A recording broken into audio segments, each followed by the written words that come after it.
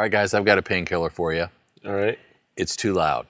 I hear that all the time. Not me, but Oh, because you mix perfectly? Because you're perfect. pretty Mr. much. Perfect. Yeah. No, but Chris Tomlin can't get too loud.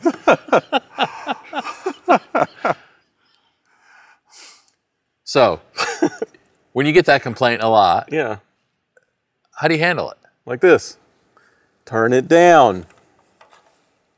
See, look, and the rest go automatically. That was pretty cool. That was cool. Yeah, I'm not actually sure how that happened, but whatever. Yeah. No, but for real.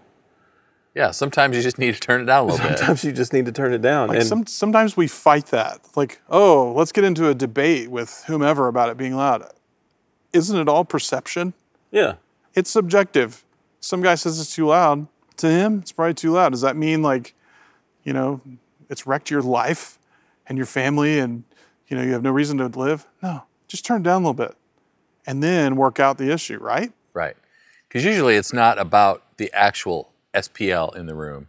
It's usually about an annoying frequency or some instrument that's tonality has just gotten out of whack. So it's like, okay, let's back it off a little bit. Yeah. Maybe find the offender, soften that a bit, and then maybe throughout the course of a set, you can ease them back in. And don't be an idiot.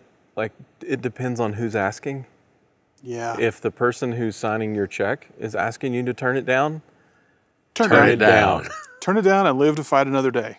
If you're like Stone and I, and you've had ushers or staff members hand out earplugs to every person entering the building, Just going rogue. just going rogue. Rogue. This happened to both of us. Yes. You beat them up first, and then ignore them. But that's different. But it does work. You can really beat them up and ignore them if you want to. Don't beat anybody up, Really? but turn it down. Yeah, but turn it down. That's good.